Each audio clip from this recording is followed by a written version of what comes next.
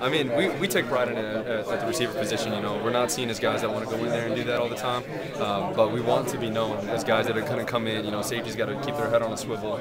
You know, we take pride in our block. It seemed like you guys really, in the maroon zone, red zone area, you were stacking a lot. Was that a point of emphasis coming in this week? You know, that's something that we've been working on since spring, being able to try and create mismatches, and I think it paid off today.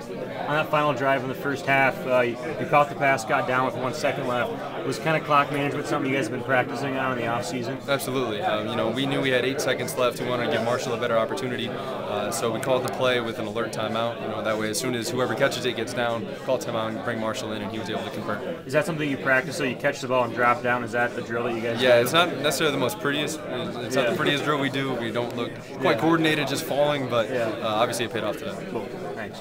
It looked like, is there an undercurrent of almost a more aggressive approach on offense? I mean, we see things like the fake field goal and things like that. Is there a conscious effort, you think, there in that direction? I think it's more we want to be well-rounded. You know, we don't want to be predictable. You know, we want teams to come in here and not know exactly what they're going to get. Now, you know, you're going to get hard-nosed, tough, physical football from the Iowa Hawkeyes, and you know, being able to put a few tricks in there, it keeps people on their toes.